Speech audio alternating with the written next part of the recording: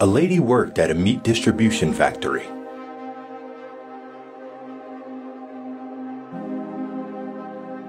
One day, when she finished with her work schedule,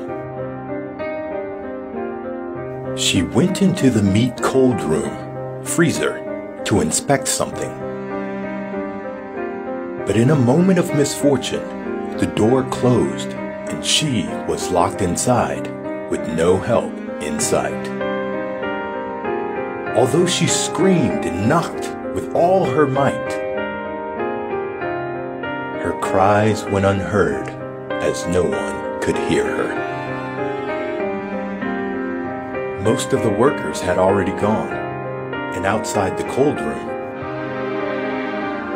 it's impossible to hear what's going on inside. 5 hours later, while she was at the verge of death, the security guard of the factory eventually opened the door.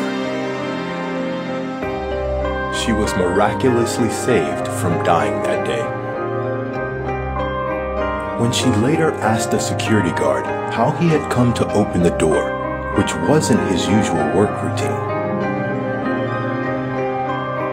his explanation: "I've been working in this factory for 35 years. Hundreds of workers come in and out every day. But you're one of the few who greet me in the morning and say goodbye to me every night when leaving after work. Many treat me as if I'm invisible. Today, as you reported to work like all other days, you greeted me in your simple manner. Hello. But this evening, after working hours, I curiously observed that I had not heard your bye, see you tomorrow. Hence, I decided to check around the factory.